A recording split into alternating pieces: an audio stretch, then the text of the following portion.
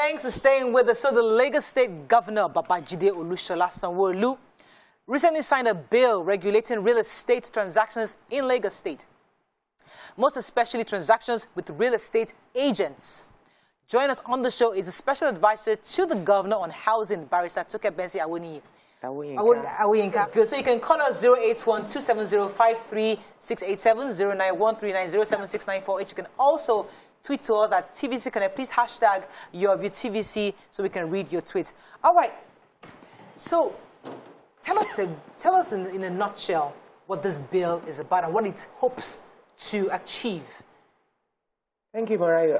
I think I've been here severally. Yes. We've spoken about it. We've spoken about the challenges in the industry. We've spoken about the responsibility of government to make sure that there's sanity in the polity. So basically what the bill tells you to do is that you must register with the state government. The state government is here to wield the big stake because that is what we need to do. There's so much going on in that industry. It's become a challenge to us. We want to be known for good things as a state government. And as a state doing business, we want our developers and agents to conform with global best practices. So the bill tells you, as an agent, developer, realtor, in any capacity, along the entire value chain, we need to know who you are, we need to know what you do, because the buck stops on the table of the governor when anything goes wrong. So it is also a bill that helps the state government compile data on who is in the business, what you are doing in the business, the transactions ongoing in the business, so that we can defend it. We're subnational, and most times when our developers go out and they bring in foreign funds, it still goes into the GDP of the state, saying that, oh, this is what Lagos State is doing in that sector. So that bill is basically to sanitize, to regulate the industry and make sure that everybody who is in that industry is known to government. All right, let me go to a quick break. When we come back, we continue. Stay with us right back. Stay tuned. Your view will be...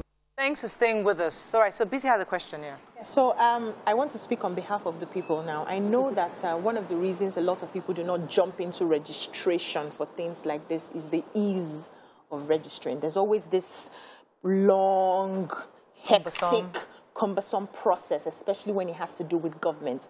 How easy is this registration, and how affordable is it for people who are just getting into the business, like my darling sister here?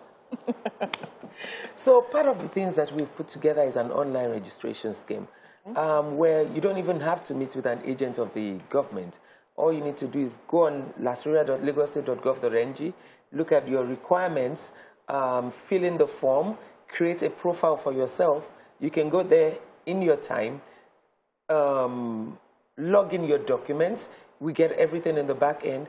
You register. It actually prints out for you, or it gives you a temporary permit that you can use to work for 30 days. Within those 30 days, we'll send you the actual permit. So it's not anything that is cumbersome. We're actually fighting for the ease of doing business in Lagos. We know what it is, but really you cannot blame government because everybody lives, works, does business in Lagos State.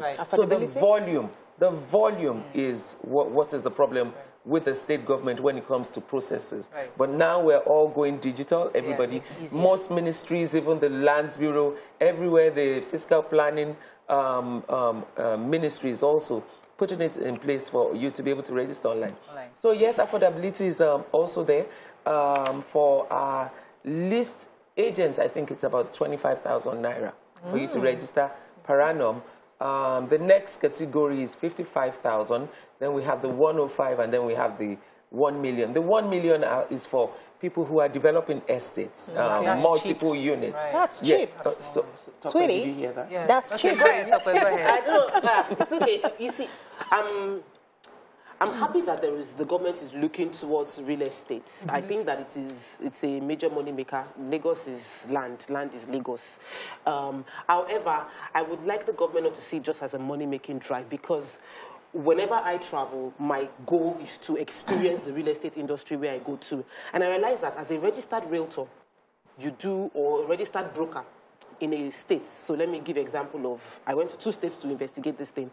And in Indianapolis, right from your laptop, because you are a registered member, I don't need to pay a lawyer or pay Surveyor General to check the status of the land. I can check the land because I want to buy it. I can find out if the land is free. I can find out if there's acquisition. I can find out the process of confirming the acquisition.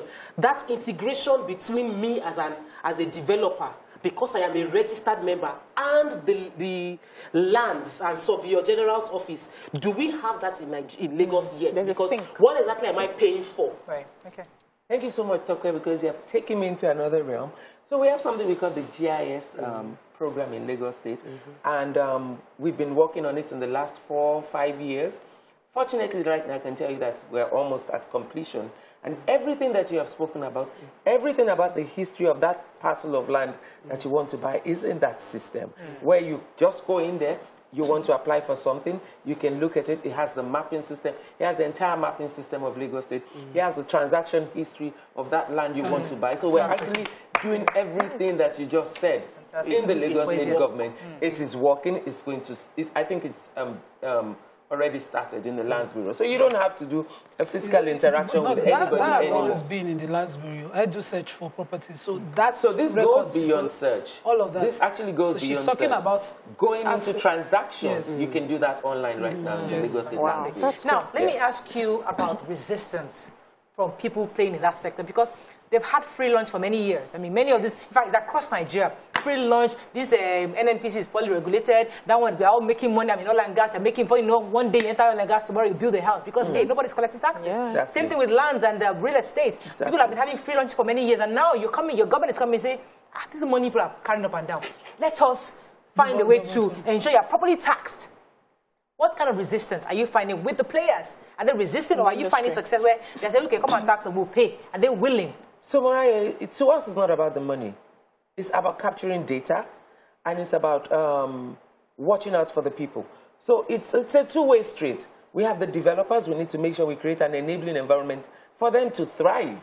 So we are not looking at, oh, we need to tax them. So when there's transparency in that sector, when there's a proper governance structure for those developers, then they can go out and they can get foreign loans and foreign investments to bring it in.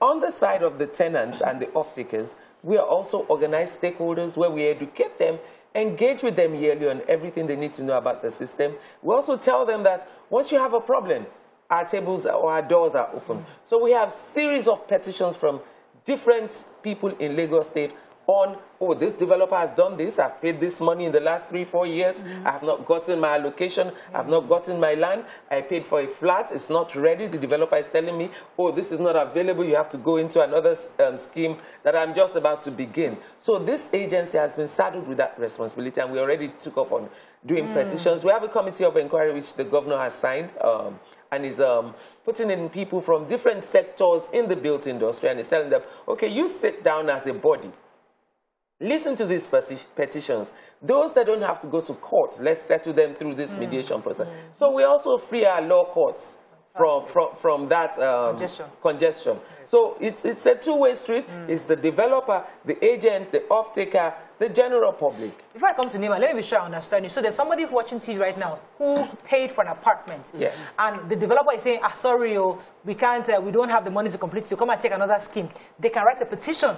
Definitely. We've been getting petitions, and we've been resolving such matters. So I'm aware of that. I wanted to ask the speed to resolve, because some of our petitions are hanging. I wrote a petition in 2019 on such, and before I got an appointment with the registrar of title, I think it was until 2019 February, until July, August, before I got an appointment. So, for that property. So how fast is it now? Is it because, there's ease? Is there ease now? Is it quick? When the petition comes, does it come directly to you? Or do you still have to go through? There's ease now. So if it's a real estate matter, you can actually come into Lasrira or write to Lasrira, and you have this committee of inquiries that is ready to sit down and listen to everything that you have to say. So in 2019, we just came in as a government. You said registrar of titles. So, the transition process from one government to the other. So that must have been what held it up. But right now, we are on top of But what's the sort of resolution that happens? Because I feel I've visited, I was at the launch of Las Rera, and I know it is really, I'm hoping everything will work flawlessly, because we're wonderful with ideas, and I believe that you're passionate about leaving a positive impact in this industry. However, I'm worried as a developer that I'm left to my honesty. And there are many dishonest people, and I have to carry the burden of the dishonest ones, because I have to prove that I'm an honest person. Now, if a dishonest person has come to report this situation, how do you hold me responsible if for any reason somebody is held, like, found to have oversold a plot of land? You have 100 plots and you sold 200. Now, you have only allocated 100, and the other people are looking for justice. What can you do? What will be done? We'll make sure you do a refund. Okay. We make sure you do a refund. We will go through the normal process of the law. If possible, charge you to court if we think that that's the only way to get it out. What you're doing is wrong. Okay. We work with various government agencies, the Ministry of Justice, the Office of the DPP. We work with the State CID in Panti for criminal matters, and we're working with the judiciary. This will give people confidence, investors confidence. Exactly. We know Lagos State has a department for land grabbing. Yes. And I wanted to know how that department works with you, because there's a synergy. Yes. There has to be, because petitions are lying on the physical planning, land grabbing for years now that have not been attended to. So you have people who has not only grabbed, they built an even open house and already living on somebody's property, and the petition as to ownership and clarity is already with the right ministry. So what synergy do you Fortunately and unfortunately, this agency is just coming on board. And I believe it's going to resolve a number of those issues. It's going to relieve Fiscal Planning Ministry of Petitions, because then this agency would be dealing with petitions in real estate, and then it will also help land grabbers to also relieve them of some of the responsibilities. And because this agency would have sorted out which goes to which goes to what, and which needs to go to the State CID and the Office of the DPP for prosecution. Two of us seem to be firing questions. Yes, so what's the penalty for agencies who do not register with Lagos State government? Because I know, is there like a time frame for everyone who's already operating to come into? So if you notice, we've actually been advocating registration. And one of the reasons, before I go into the penalty, one of the reasons that we are insisting that we know what is going on in that industry is because of our physical planning laws as well. We need to know if a developer is building 250 units in a place that had only about 50 people there. There's pressure on our infrastructure. There's pressure on the roads. We have to create roads in that area. There's pressure on our sewage systems. There's pressure on the water systems. So if we do not know what you're doing as a developer, then we cannot provide the complementary infrastructure. And that's the reason why we're hell-bent on it, that we need to know what transactions are going on, what developments are going on. Because if that developer puts the cost of infrastructure into the cost of building, it becomes a problem. And you just cannot do it. We just cannot do it. So on penalties, yes, there are stated penalties for defaulting agents and practitioners. I believe there's a monetary sum, and there's also a deterrent monetary sum that tells you that for every day of the week, or for every day that you continue to practice without being registered, you pay that sum apart from the initial sum that has been applied. Let me ask, I know I've probably asked this question before, but let me ask for regular people, regular folks who want to get an apartment, and they're looking for credible agents. Recently, I was trying to get an apartment for somebody, and we're looking for an agent that was registered in a certain area because we got swindled twice. We paid money to somebody, and then by the time we spoke to the landlord said, I'm not aware of this agent, I did not send any message, and the guy disappeared twice. So it was a third transaction for the same person. I said, I started calling everybody, please, do you know a registered agent? So regular folks are watching here and thinking, okay, how do I start? Where do we go to find registered agents within our community? lasrera.lagostate.gov.ng. So we've created a search engine whereby every developer that registered with the state government, every developer that is registered with the state government, we put your information on there. We're doing this because we also have people in the diaspora who are falling victim to a number of the things that you're talking about. So we don't expect them to fly down to come and get that inquiry. who can I deal with? Who can I deal with? So we expect that those developers registered, those agents registered, are actually logged onto the system of Lagos State government. You can pick somebody there. For you to find somebody there, it means that we have done due diligence. And that's the reason why we're saying we want that data. We need to know what you're doing. We need to know where you are. We need to know what transactions you're going into so that when people get swindled, we know where to go to. We don't want people carrying placard every day of the week. Every day of the week, saying, Governor Sanwo Olu, we need you to come to our aid.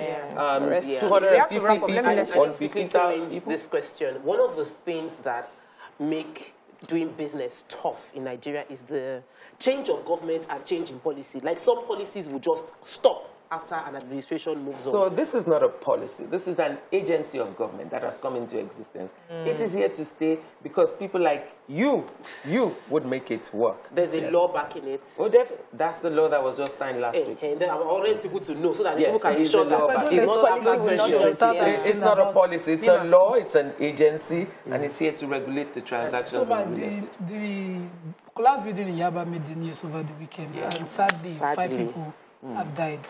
What's Lagos State looking to do with the developer and the engineers on that building? So I believe at the last collapsed building, the Lagos State government set up a committee. And I know that that committee has submitted its report. The white paper, I think, will be out any minute from now. I believe some of the things that they have said is that they also want to be watchdogs in the industry. That's the professional associations. They want to be watchdogs in the industry. And we expect that every association or professional association is ready to make sure that whoever certifies maybe structural developments or architectural developments and is found wanting is made to face the proper wrath of the law.